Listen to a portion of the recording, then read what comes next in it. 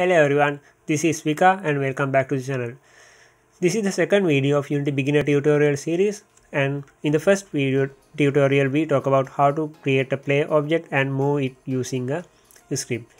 In today's video we talk about how to spawn objects, how to move them using a script, how to make prefabs and how to destroy game objects. So without further ado, let's go and make our game.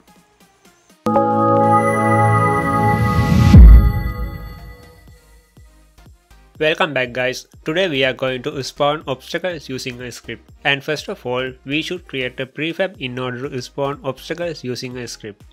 So what I am going to do first is right click, go to create and create an empty folder and name it as prefabs. Then I go inside the folder and drag and drop this obstacle object into the prefabs folder, and it will be automatically converted into a prefab. Then you can see this obstacle object becomes blue color, which means that it is converted into a prefab. Then I no more need to copy and paste the obstacle objects. I can simply drag and drop into the hierarchy from the assets section. And now let's go and do this spawning process by a script. First I delete these prefabs from the hierarchy, and I don't need to worry because I already have the prefab in my assets. Here I will show it by dragging it to the hierarchy and it appears in the scene. First I will create an empty game object and name it as prefab spawner. Now I want to attach a script to the game object. I go to the inspector and click on add component and type your script name. In this case it is prefab spawner, and click on new script and again click on create and add. Then I drag this script into the scripts folder. Here we can still see the attached script in the player spawner game object, even the script location is changed. Then double click and open the script in the Visual Studio. Now we open the script. Let's spawn a single obstacle prefab. First make a reference. For that I create a public game object variable and name it as prefab obstacle. Now I want to spawn this obstacle in the middle of the screen here. For that purpose we use Instantiate function. In Unity manual we can see the method description and parameters. Here for Instantiate, first we have to give the prefab, then the position, and after the rotation. So let's go and type Instantiate, then prefab name, then the position. Right. Since this is used in 2D space, I type vector and give 0,0 position to Instantiate. Lastly, I type Quaternion.identity for the rotation. Then I click on prefab spawner object, and here we can see prefab obstacle is empty. Then I drag and drop the obstacle prefab into the location. Now it has a reference, and let's play. Now you can see the obstacle is spawned in the middle of the screen. Right. Now let's try to spawn more objects. For that, go to the scripts and duplicate this line and change the X coordinates, and let's play again. Now we can see two obstacles in the screen as we expected. Now let's describe the player movement because we don't need it anymore, and we are going to move obstacle instead and make it an illusion. So I comment the code line which is related to the player movement.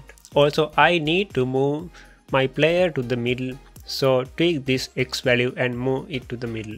Our task is to move obstacle from right to left after spawning. For that I attach another script to the obstacle prefab, since movement is a behavior of the obstacle. Then I click and add a script to the obstacle and name it as obstacle move. Also move it to the script folder and open it in Visual Studio.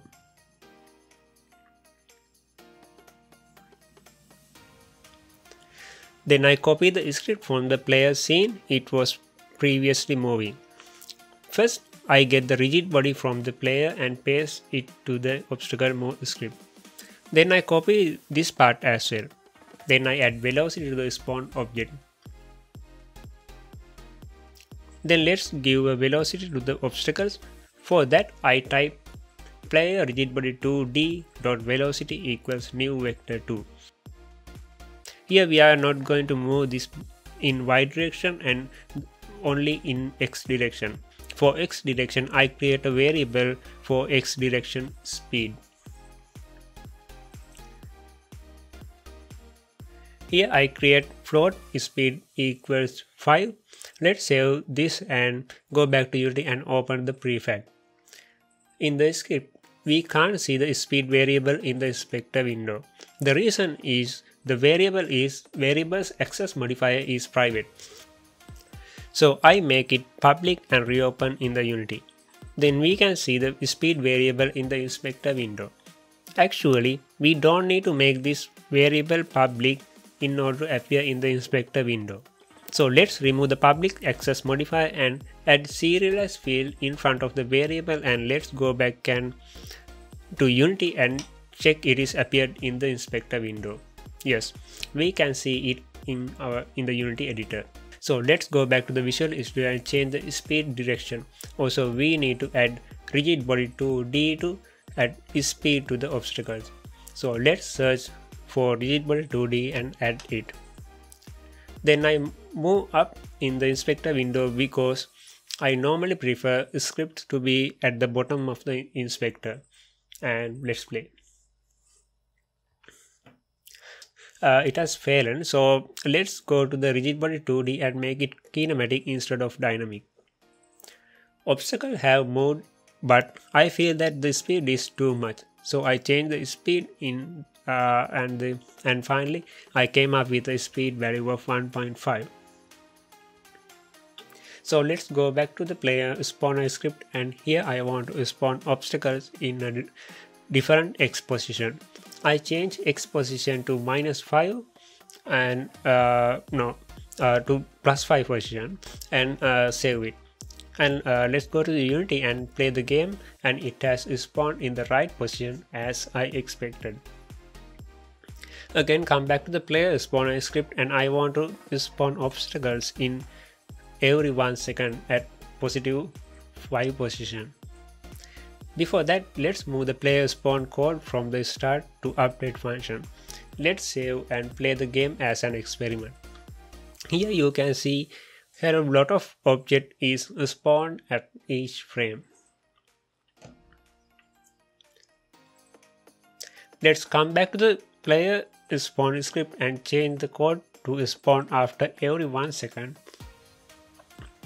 For that, I want to add wait function.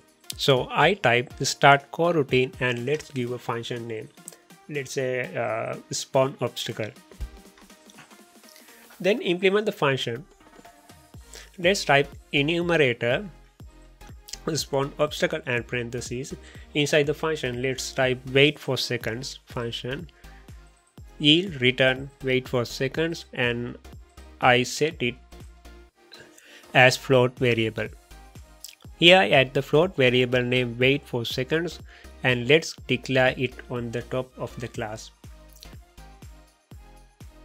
Now it can be accessed from the Unity editor. Now I cut and paste instantiate method from the update to the spawn object function.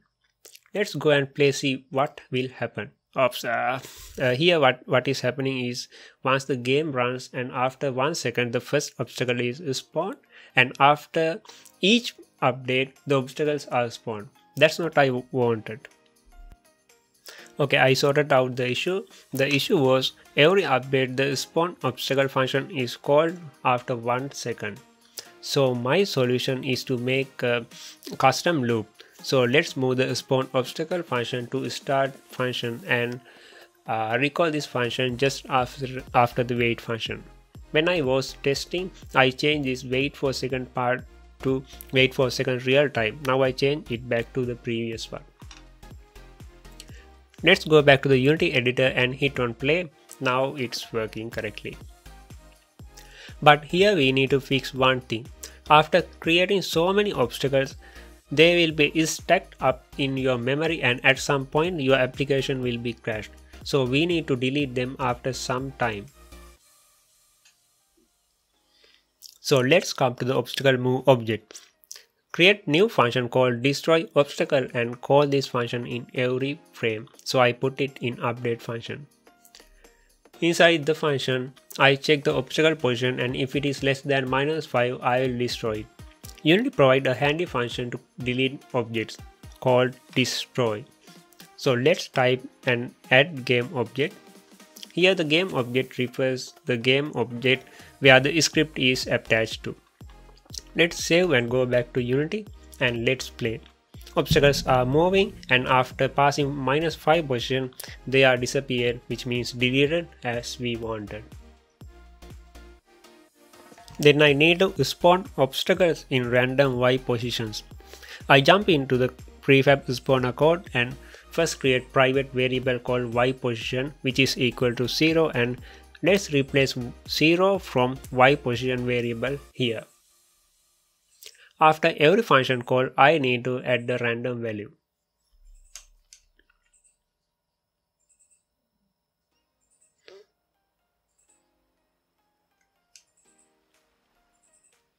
In Unity, the function we use to get a random value is random.range.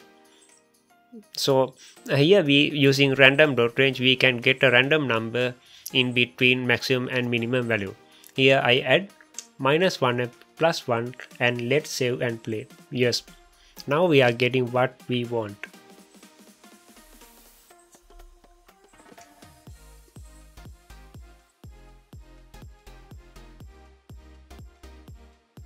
Here, if I add minus and +1, we get a random numbers that are integers, which means it can be -1, 0 or +1.